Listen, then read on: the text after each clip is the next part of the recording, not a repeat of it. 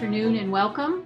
I think I know most of you that are on the call, but for those of you that I have not yet met, my name is Laurie Campbell, and as the Executive Director of the MBC Alliance, I would like to thank you for attending today's webinar titled How Patient Advocates Can Help Make Clinical Trials Work Better for Everyone. Our guest speaker today is Deb Collier. I want to give a little bit of background on Deb. For those of you that don't know her, she is an individual member of the MBC Alliance. She has been for the last couple years. She's very active currently on the executive group. She's a member of the research task force, and she's also on the patient advocate advisory group. Deb has over 20 years as a patient, 20 years experience as a patient advocate. She's focused on research and has expertise on the clinical development process. She founded Patient Advocates in Research, and she's a strong collaborator and connector. She's worked for many years to ensure the voice of cancer patients is included in the design, development, and implementation of clinical trials. The impetus for this webinar came about because the Alliance had a POG call recently to brainstorm ideas on removing barriers to clinical trials. And that session was facilitated by Ann Lozer. And as part of that, Deb participated on the call, and she demonstrated a lot of subject matter expertise. So she was asked to do this workshop so that she could kind of help the rest of us up the learning curve. The goal for today's webinar is to help Alliance members up the learning curve on everything related to the clinical development process. So that's the players, the process, the language, trends, and focus areas for better patient results.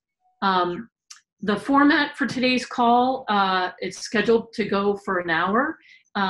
45, 50 minutes will be Deb presenting, and then 10, 15 minutes at the end for Q&A. To make it a bit more interactive, we're trying something new. You'll see some polling questions that come up for the audience, and we'd love for you to participate in that.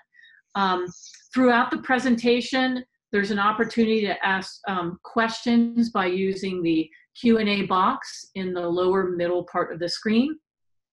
We will also have time at the end of presentation for you to raise your hand, and Dana can then unmute you and you can ask your question.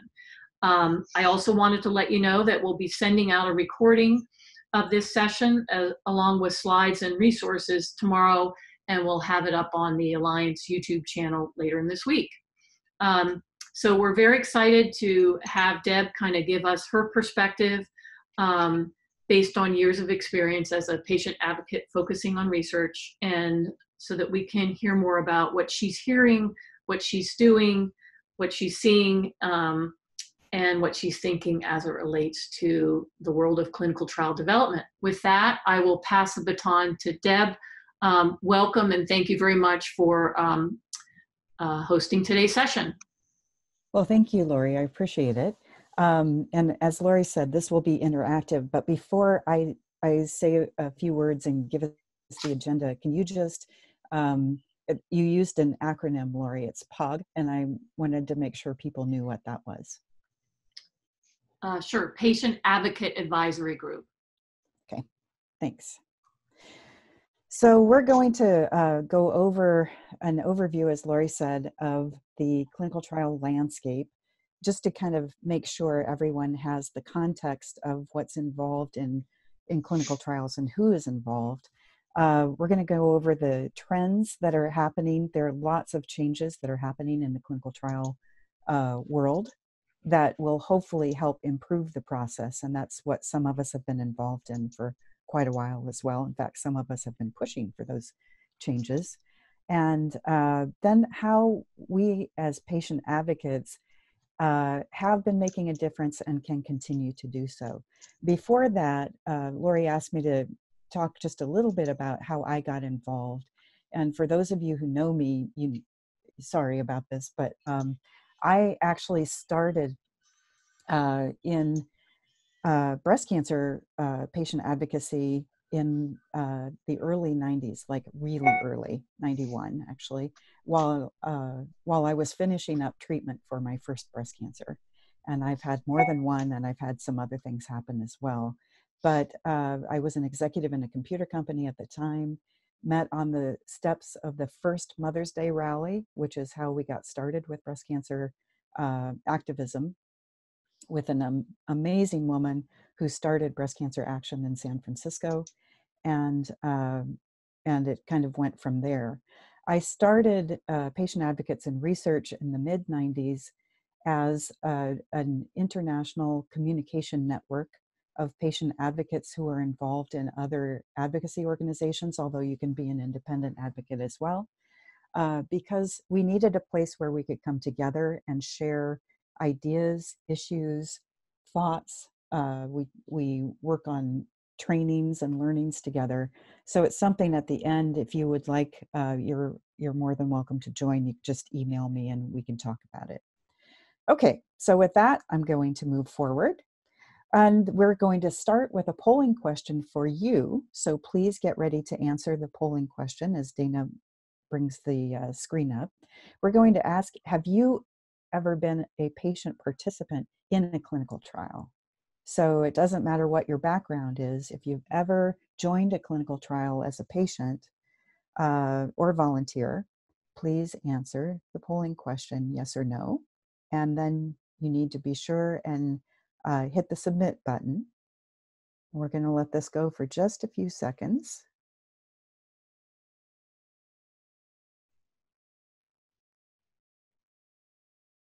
Dana, are we polling?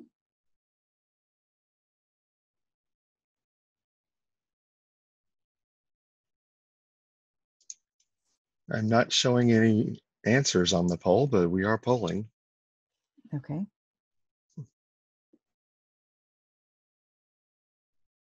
All right. Since this is the first time we've used I'm getting answers in the Q&A button. Right. Yeah. Okay. Well, that's good. Okay. Yeah, we can hold on to that. So that's good. Okay. So we're going to let it go a couple more seconds, and then I will try to show the Q&A. Let's see if that works. Okay. So we have yeses and nos. Yes, and we're not seeing anything on the screen. So this may not work, but thank you for answering in the Q&A. If you'd like to, okay. Yes. Yep. So I don't know why the polling didn't work. We're going to try it with another question here in just a second. So Dana, why don't you go ahead and, I can do that one. Okay, and I'm going to take the Q&A off.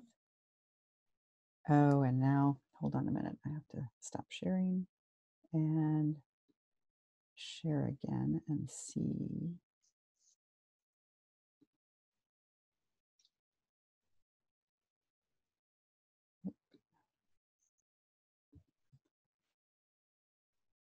Okay, it locked me out again.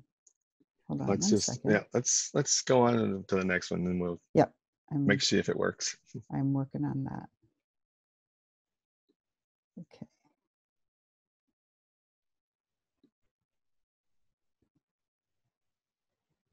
Okay. Can we see polling question 2? Thank you very much. So that's the, have you ever participated? Can you move on to the next one? Dana? This is, have you ever participated in protocol development? Right. Yes. So, okay, that threw me a little bit, sorry. And now I'm seeing lots of answers, so that's good. Okay, good. All right, so the polling seems to be working on question 2. Thank you guys for bearing with us. But the idea here is, have you ever been involved in helping to develop a clinical trial protocol? Yes or no? And be sure and hit the submit button. And we'll go just a few more seconds.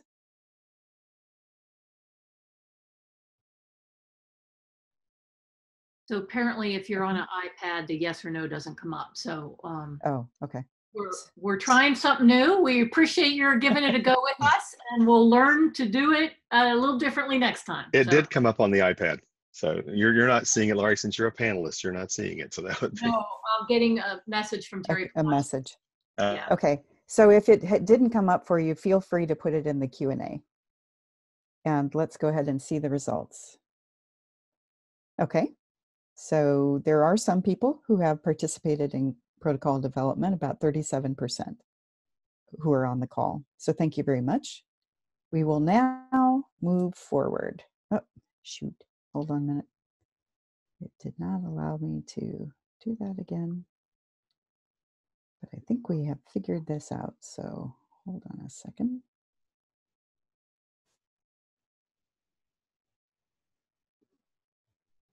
The joys of technology.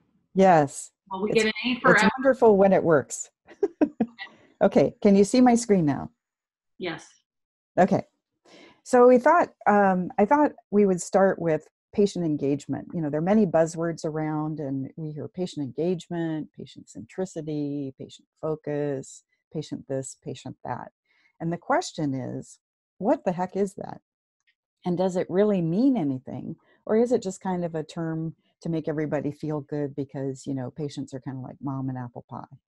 Or are there actually actions that companies are taking that are different than has been done in the past, and that they're actually engaging and involving the patient voice in the development of clinical trials? So that's one of the things that we're going to talk about. And when I'm doing presentations, I normally ask this question and then wait for the audience, but you won't have the opportunity to do that. But this is really important. So the question is, which statement is correct? Is it statement A or statement B? And I hope that all of you are answering that in your own head. And the true answer is B. The treatment fails the patient. Patients do not fail treatments. And yet that's what we hear all the time. And we need to stop doing that because it's actually inaccurate. And everybody I talked to, and myself included, felt at some point in their experience that they were treated as if they were their disease and were being blamed for their disease, rather than being a person who has this illness that needs help and needs to have it taken care of. I bring this up because this is an example of how the mindset has been in medicine and in research. And if we're going to be working together, things have to change. And there actually has to be a change in the way business is done and the business models that are used with companies and with academia as well. So now I'm going to pass this back to Lori because we have a question for our industry partners. And Dana is unmuting you as we speak. But the question is here. So Lori, take it away. Great. Thanks, Deb. At this point, we would like to open up the webinar to our industry partners. We have invited each of our partners that registered for the call to provide a 1 to 2 minute lightning round summary about how their organization includes patient engagement in drug development. So with that, Dana has unmuted all of the industry partners and would invite you to, if you would like to say something today, this is your opportunity, so please feel free. Hi, this is Elise Spatz-Kaplan here from Novartis. Can you all hear me? We can, Elise. Thanks for joining us. Hi, everybody. I hope you're all safe and well. The way Novartis has been engaging patients in drug development, in large part over recent years, has been by forming what we're calling a patient insight panel. And basically another acronym, or PIP. And patient insight panels are simply our ability to engage a patient or patient advocate as a consultant under the term of 1 or 2 years for ad hoc consulting. And what we've been doing on the global side of our organization, which is where a large majority of our research and drug development take place, is engaging these patients or advocates to provide input early in trial design, protocol development, so we don't get too far in the process before we're asking for those insights. So we've systematized this across numerous disease states, and our now looking to engage a similar patient insight panel on the US side, the side that I work on, to continue to strengthen and build those perspectives as it relates to drug development. So thank you for the opportunity. Hi, Lori, this is Gisu. Can you hear me? Yes, we can hear you. Oh, wonderful. I work with Daiichi Sankyo, and I'm very happy to be on this call. Thank you so much for the opportunity to provide a little input on what Daiichi Sankyo is doing.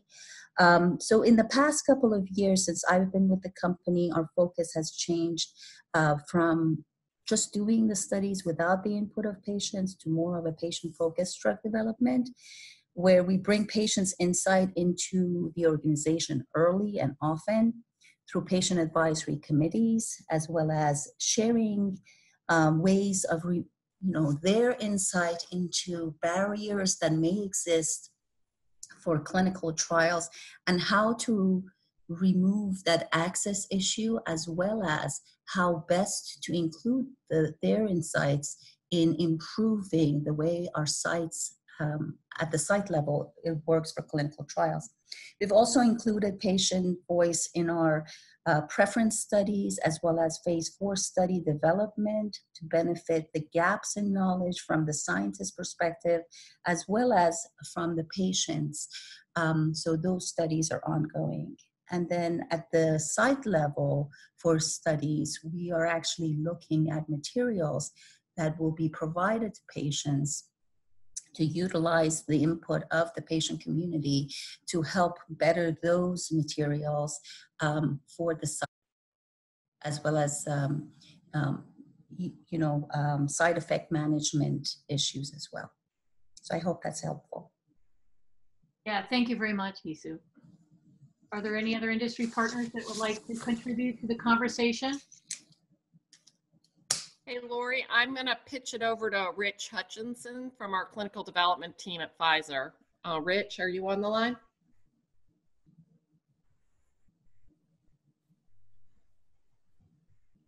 Dana, is his line unmuted?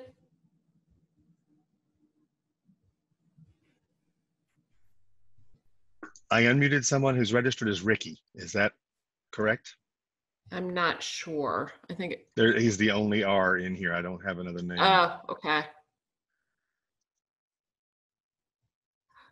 Dana, Unless he's on the phone. Yeah, I'm not sure. Well, I know that our clinical development team has a work stream and are working actively to include patient input in our clinical development program. So we're going to be doing a lot of activities from clinical development, as well as gaining patient input into some of the report backs that patients will receive after the clinical trial is complete. So from the very beginning of the clinical development process and through the end of ensuring that patients get their data back, as well as what the results of the actual trials are, we're trying to incorporate all the different aspects of patient input into various programs. So we look forward to continuing to elevate that and make our engagement even more robust as we move forward. great. One question came up, so that was Beth Burnett speaking from Pfizer. Oh, sorry. Yep. Okay. And I just wanted to read one comment from individual member of the Alliance. It's dear industry, unless you're involving patient advocates from the first glimmer of the idea for trial, you're missing the boat. Otherwise, it's just marketing. Thank you. And it's signed by the advocate. So thank you for that contribution. There was one other question that Deb, maybe you could answer later in the presentation, but who do the advocates interact with in industry? Program managers, researchers, leadership. I think that's probably covered on your who's who slide. Okay. And then lastly, another question came up, and how do patients get involved with these programs? And maybe we can talk about that at the end as well. So with that, are there any other industry partners on the phone that would like to share the good work they're doing in involving patients in the clinical development process? No? Okay, Deb, I will pass back to you. Thank you very much Okay, for participating. and hopefully we will still have time for questions and discussion at the end, so we can get to that. Well, so we thought we would go through what clinical trials are about and kind of who's involved in this. There are many players involved in this, and you can see Dana found this great graphic for us, so we're on the road.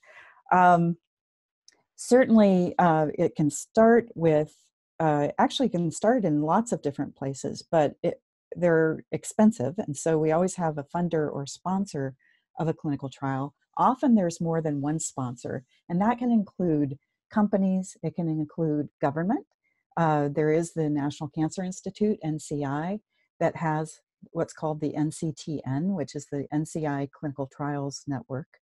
And many of us have been a part of that. I was actually the first patient advocate in any of the clinical trial groups, and that started in 1994. So there are a lot of us that have been involved in that now through the years. Also academia and some private foundations also can run clinical trials. So the sponsor can be multiple sponsors, and they can be from many different places. Then there are vendors that a lot of sponsors, especially companies, use. And those vendors are usually called clinical research organizations, or CROs. And they can cover anything from one little piece of the clinical trial to running the whole thing. And sometimes they even get involved in the design process, in the getting the clinical trial approved process, which is where the ethics boards come in. And IRB stands for Institutional Review Board, this one down here. So we've covered here, we've gone here, we've gone here. And then the clinical trial developers are the people who are actually developing the clinical trial. And in a company, different companies are set up in different ways. So the question about who do we interact with is varied. It can be the patient advocacy or in patient engagement department. Sometimes that's where we start. Sometimes that's not where we start. Sometimes it's clinical development. Sometimes it's clinical operations. Sometimes it's the basic science part. It really depends on what's happening. And it mostly happens from connections that we have. Sometimes there are formal programs that companies and investigators will reach out to. But the developer side of things in the yellow car here can be the actual investigators who are creating the protocol. It can be, and that can also include statisticians, protocol coordinators, data management people, the whole team that actually develops the protocol itself. And then the protocol will go to the ethics board, which is at each institution. And that can be an academic institution, or there can be, sometimes they're nonprofit, sometimes they are for-profit review boards. And they're looking at what happens, what's being asked of patients, and what level of risk is there? Is there minimal risk to the patient in what we need to know? Have we thought through giving people informed consent? If you've heard about informed consent, that's what the ethics boards are doing. And then we move over to the trial sites. So each trial site will be connected to some types of ethics board, whether it's their own institution or another one. And we, at the trial sites, that's where the clinicians, the physicians who are actually certified to run that clinical trial, the nurses, the data managers, and everyone who's involved at the site to actually conduct the clinical trial. And they're the ones who talk with patients. And if a patient joins a study, you look at the informed consent. there's a whole consent process, but there is a form that has to be signed for that as well. And the whole idea behind informed consent is that the patient receives the information about the study before they decide to join, and learns what is happening in the study, what's expected. And I'm not going into a lot of detail on any of this. This is more of an overview of the roadmap itself, but we can go into detail in other webinars if we want to.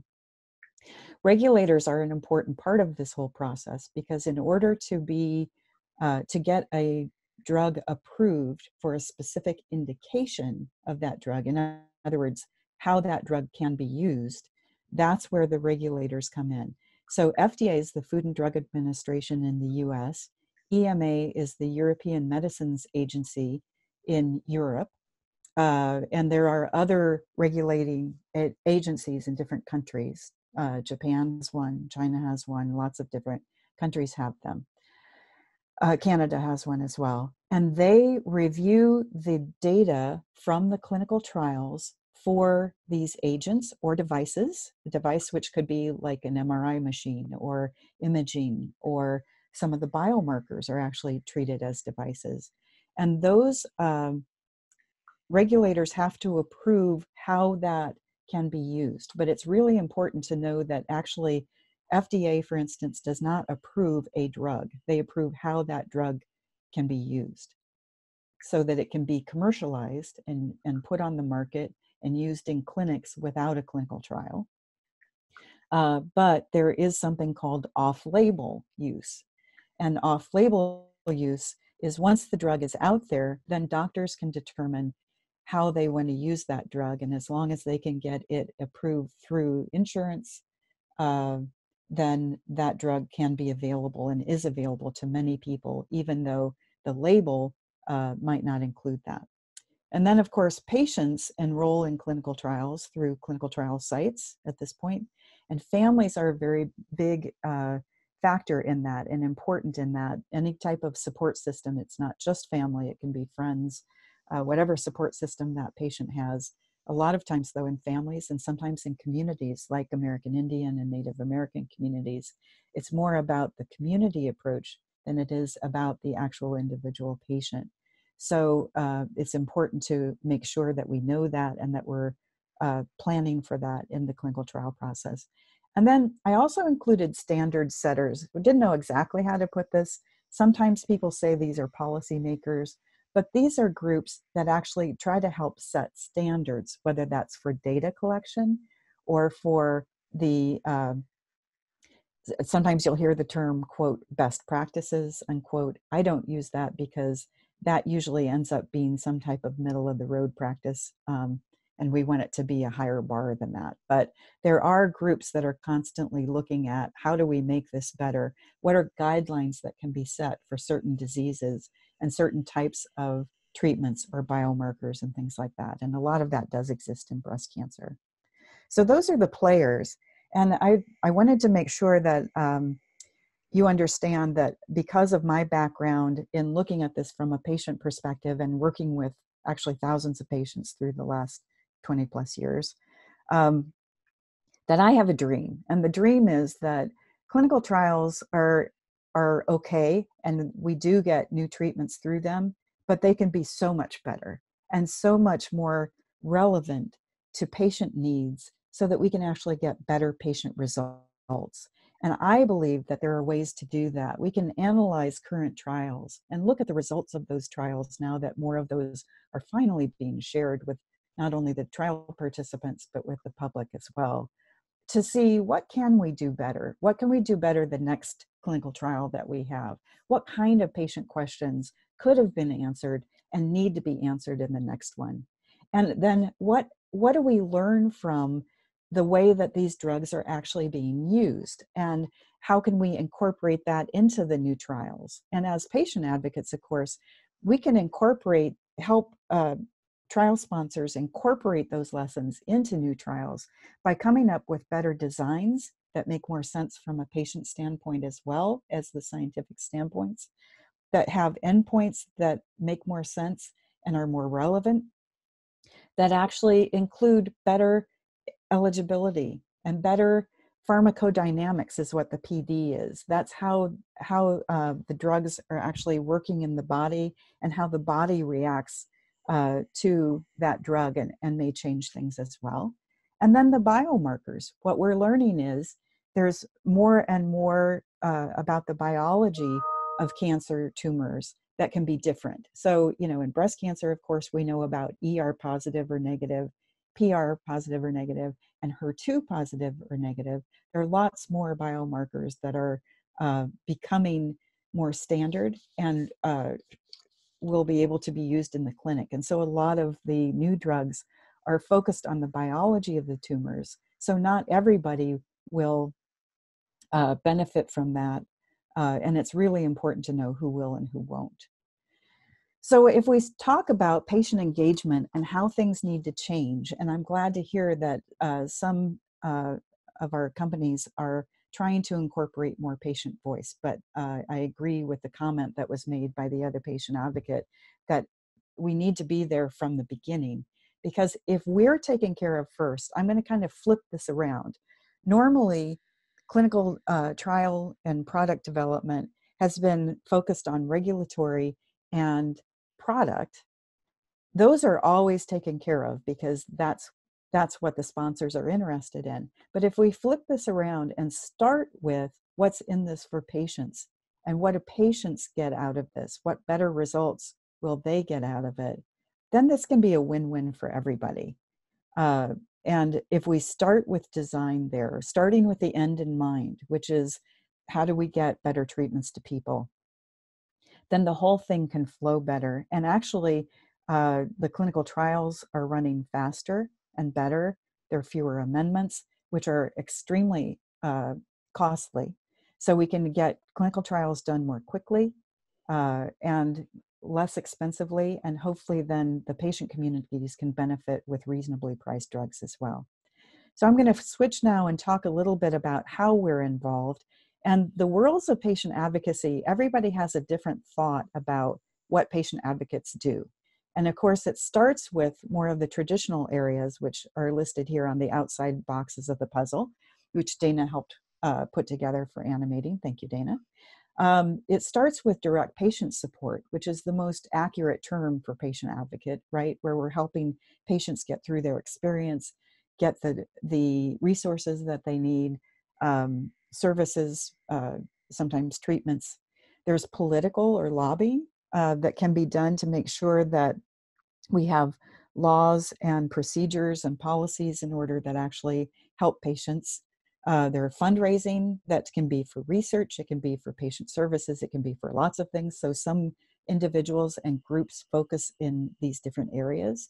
And then watchdog advocacy, which is more of what people think about for the AIDS movement, although there is some of that involved in cancer worlds and other diseases as well, where we're bringing issues and putting those on the table, shedding light on them so they have to be discussed. What we're going to be talking about in the rest of the webinar here is research patient advocacy. And I don't call it research advocacy because we're not advocating for research. We're advocating for patients for better research so that we get better answers more quickly. And that's where this kind of started with PAIR, believe it or not, back in the mid-90s. And then there are other groups that are involved in helping develop patient advocates for research. And that includes training, but it also includes opportunities. So we'll talk a little bit about that. So as patient advocates, one of the things that we do is keep centered in patient communities, understanding what's happening with people nowadays. And so what do patients want? Well, I'm going to start with what they don't want. And what we don't want are things that are only partial. We don't want things that can possibly mislead people into thinking that they have complete information when they don't. And we want, first of all, patients want to be people again. We start as people before our diagnoses. And then after we're diagnosed, we're relabeled as a patient, even though we feel like the same person, but we're treated differently and handled differently. And so really what we want to do is just be people again. That's not necessarily going to happen. So what we want are better treatments, not just more, which is something that we get a lot more. There have been a lot more drug approvals. I mean, sorry, not drug approvals, label approvals in recent years. But if we don't know how to use them effectively, which the field often doesn't, then that's a problem. We want answers that we can use. And the last statement here is for my metastatic friends, and I always have this in presentations, which is that we want answers that work for the people that we're testing this new agent or device in. In other words, metastatic cancer patients do not want to be used as surrogates for earlier stage patients. They have their own needs and issues that are often not addressed in clinical trials, and we need to stop that. We need to make sure that that the targeted audience and populations that are being involved in clinical trials have their own needs taken care of as well.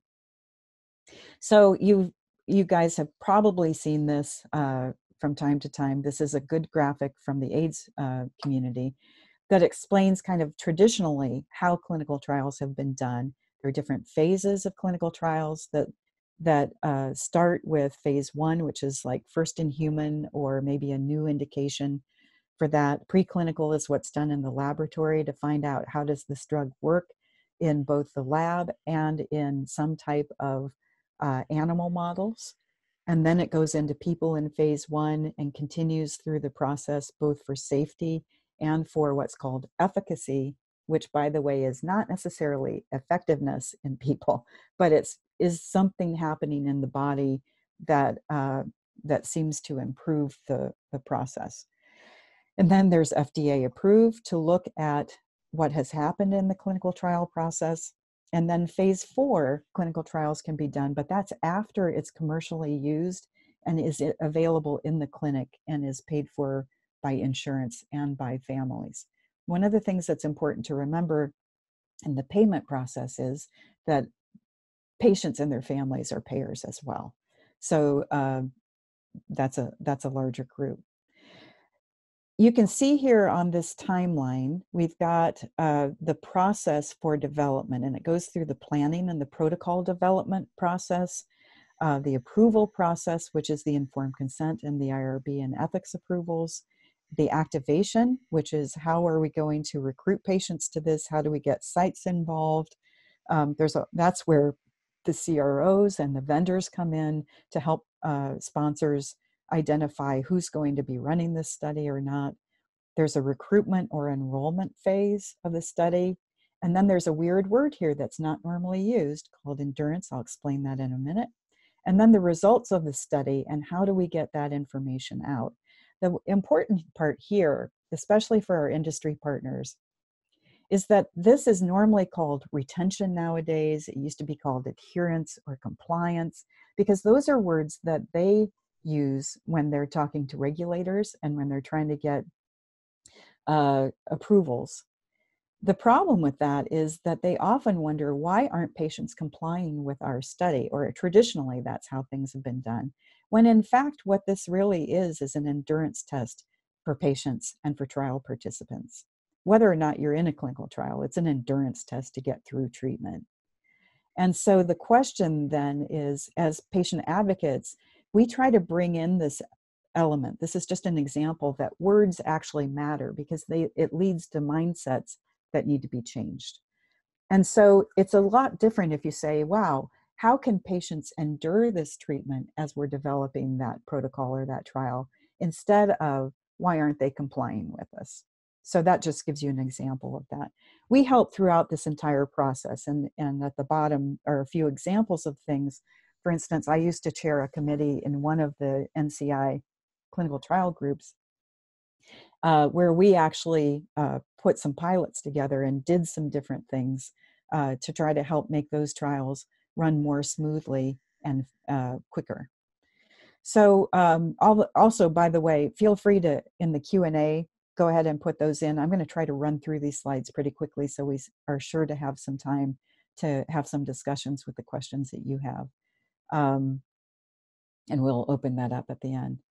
So there are also things that need to change. And the things that I'm bringing up here are things that are beginning to happen. There's lots of discussion right now with trial sponsors about how do we design the studies better in a way that adapts as we go. So within the clinical trial, as long as it's put in the protocol and it's statistically thought out very carefully, how do we make a design of a study so that there are so that we learn as we go, and the study can actually change before the end of the study. We learn what's working well, what isn't. We can change the arms of the study, who's enrolled in different arms. Platform studies are usually include multiple arms or groups of patients within the study, and that can be by product, by the agent that's being tested. That's called a basket study. It can be an umbrella study where there could be multiple drugs and multiple sponsors of the clinical trial that are part of that. So there's a trial called I-SPY 2, for example, in breast cancer, not in metastatic breast cancer, but in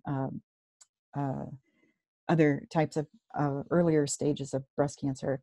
And there are multiple companies that have different agents that they're testing. And and that is an adaptive design trial to learn what's working and what isn't. So these can be faster, what's called go or no-go decisions for a company, for example, to know whether there's promise for this agent and it needs to go on to a larger phase 3 study, for example, or not. There are decentralized clinical trials, and this is something that the Metastatic Breast Cancer Alliance is working on, is how do we change studies so that it's more convenient for patients, getting more local sites involved, different procedural methods that make it easier for patients to endure the study or the trial, where they don't have to travel even within the same city. If it's a big city, it can take an hour or more. If you're in a rural area, it can take you hours to get to a site. And if you only have the main site where you can go to do your study visit or to do your follow-up, that can take up to an entire day's worth of travel sometimes, and that's ridiculous. So there are certain things like labs and things that could be decentralized, so we're working on that.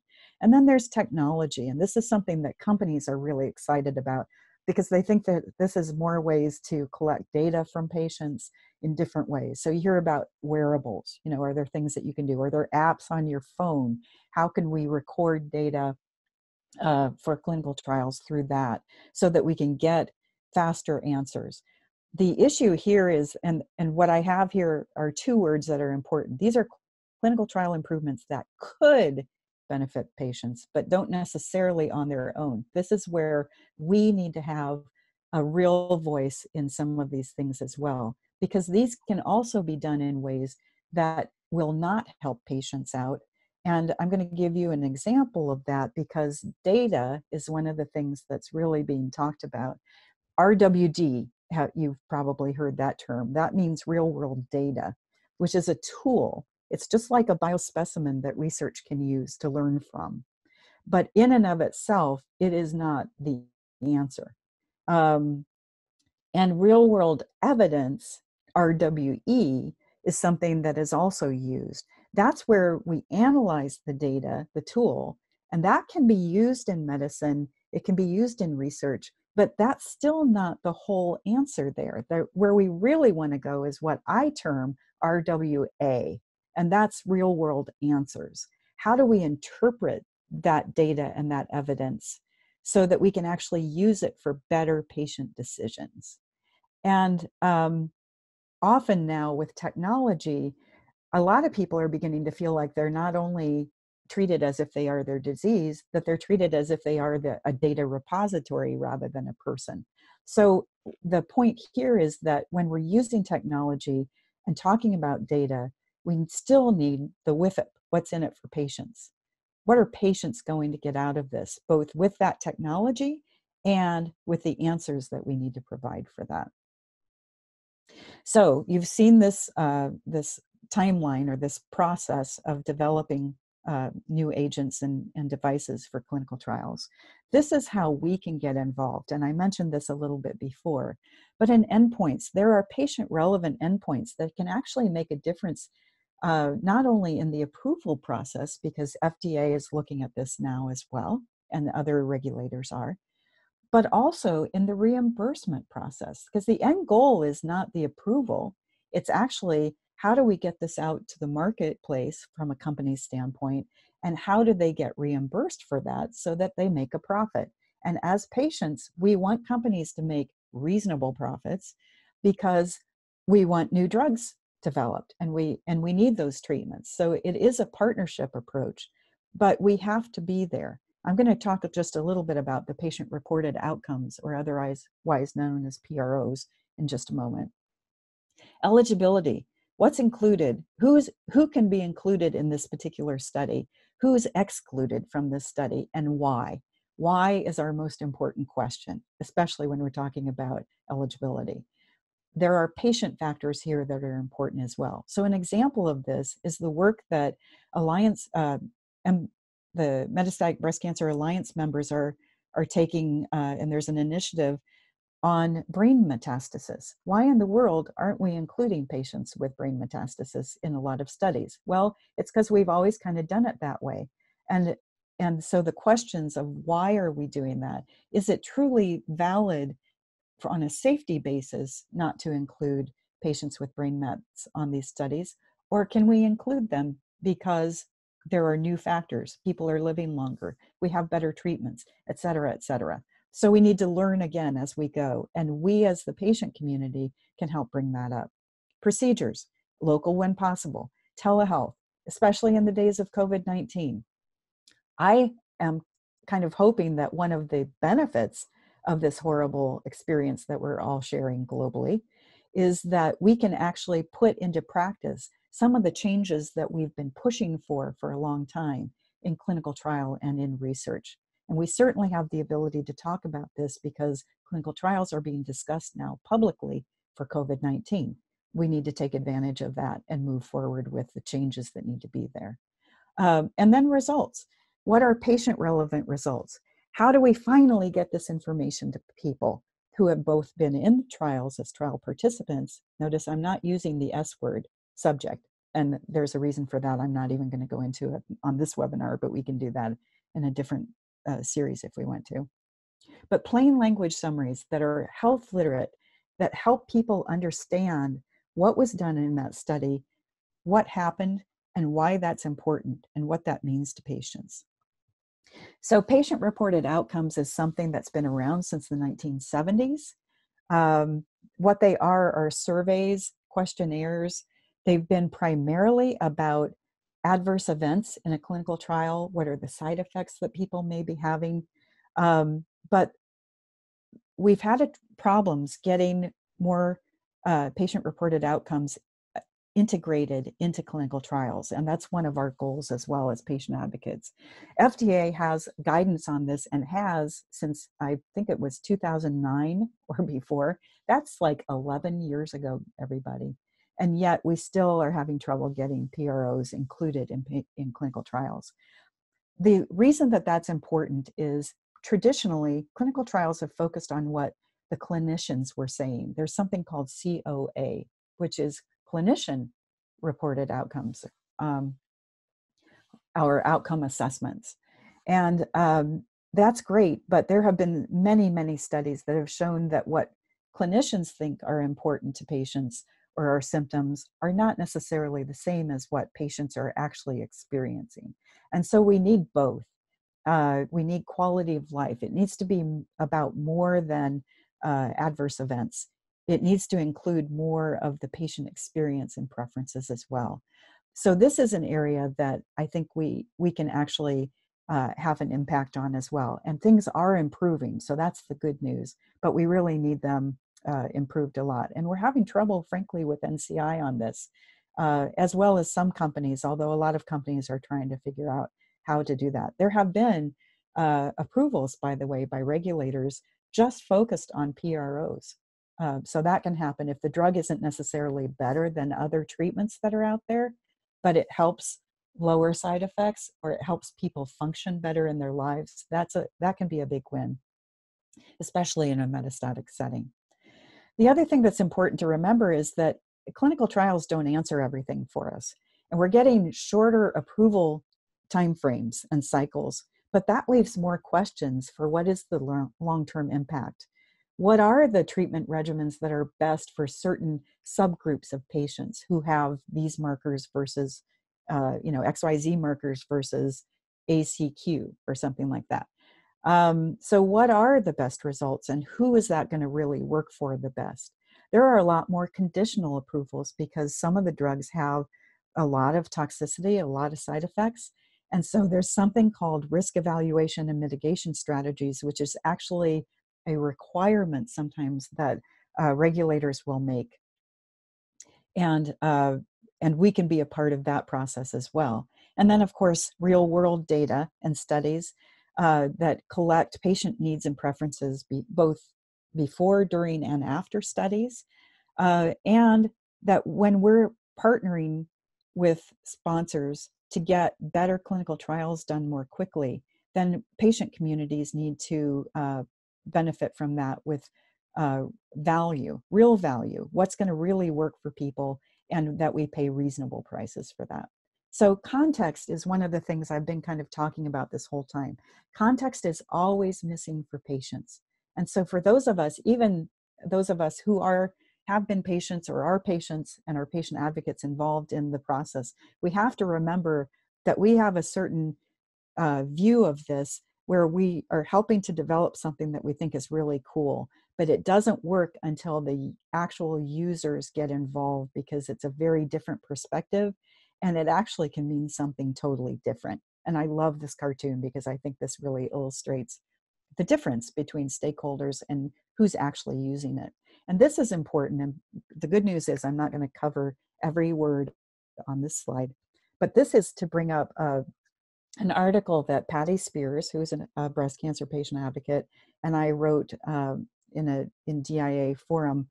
And so the reference is there, and Dana has that in the resources.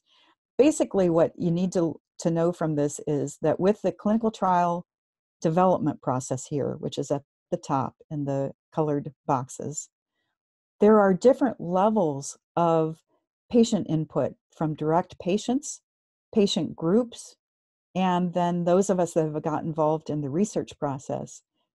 All of that input is important at different times and at different levels to have a complete picture of what's going on for patients in that particular population or community. And so some of us who have been involved in this for a long time try to help companies figure this out, put a game plan together that's actually going to meet the intention, which is to get better treatments to people more quickly.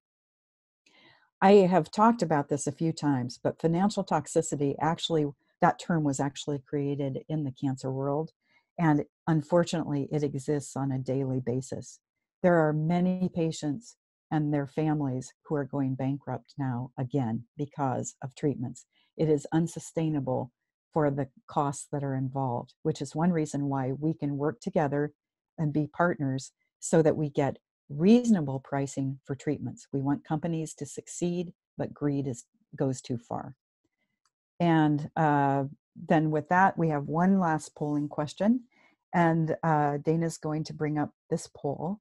There are topics that are listed in the poll. You can answer as many of the topics as you would like to find out more information about these. So if you would like more information about the types of clinical trials, both old and new, if you'd like to learn more about adaptive design and the way that that helps patients, if you want to know about the technology and data collections, real world data and evidence that hopefully lead to real world answers. Remember RWA, we need to start spreading that around when you hear RWD and RWE.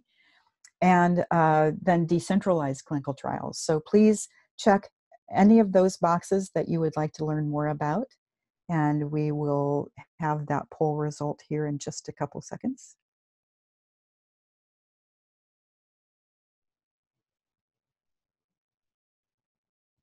Okay, Dana, are we done? Okay. Okay, so most people want to know about decentralizing clinical trials. The good news is there are lots of discussions about that with trial sponsors, and there are some pilots in all of these areas. But it looks like most everyone wants information about the new things, which is great because we can have an impact there as patient advocates and working together as partners. Okay, Dana, can you close that? I'm hoping that that did not close me out. Yay! Okay, so now I'm sorry that it took that long to get through everything, but we do have time for some questions. So can we start maybe with Q&As that came in? Yeah, Deb, so one question, there's a whole series of questions. We'll try to get to as many as we can. Those that we run out of time answering, we'll answer after the fact and send them out to everybody along with the slides. So first question is, Deb, you're involved with NCI. Do they require all NCI sponsored trials to have an advocate review? They don't require it, but they encourage that. And there are patient advocate teams with each of the groups that exist. So there are groups that used to be called cooperative groups. They're now a part of the NCTN, NCI Clinical Trial Network. And patient advocates in different types of cancers are involved on committees for each of those groups and are involved in the protocol development as well as recruitment and retention and results. Great. Next question. If one institution initiates a trial and adds on another institutional location, does each location have to approve the trial through their individual IRBs? Yes. So the way that IRBs work, there is something that's called a central IRB, or some of the for-profit IRBs. If it's going to be run at a certain site, some type of ethics board has to look at it and approve it for that site to open it.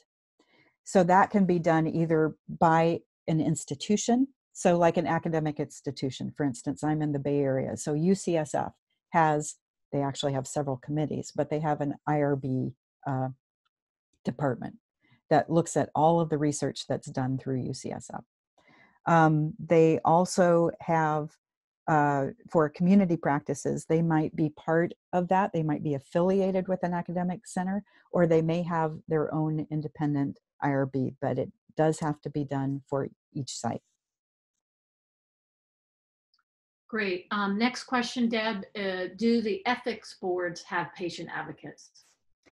That's a great question. We have tried to get patient advocates involved in many IRBs. So I would say sometimes they do, sometimes they don't. They are required to have a community representative, quote unquote. Traditionally, that has been a retired doctor, lawyer, or a clergyman. So we try to get more patient advocates involved in that process so that they can represent patient communities. But that needs to be broad because they cover everything, not just cancers. Great. Next question. Where do trial drug manufacturers fit in with clinical trial roadmap? What car are they in? They are in, let me see if I can go back there. They are usually the funder or sponsor. They can also be the developers. Sometimes the developers include academia or other outside investigators, but often it is the sponsor is also the developer. Great. Next question. Can you address progress about returning results of the clinical trial to patients, aggregated data, of course? Yep. So the returning results to patients, the trial participants themselves, this is being done more and more, but not enough yet. And part of the reason for this, I've been involved in this, believe it or not, since the late 90s. Companies are now beginning to create more plain language summaries because the EMA in Europe has a regulation that is requiring it. That has not been implemented yet, but hopefully will be, well, maybe not this year now because of COVID, but we'll see. The FDA has not made the same requirement, but we're hoping that they will in the near future, and that companies will do it anyway since they have to do it for Europe.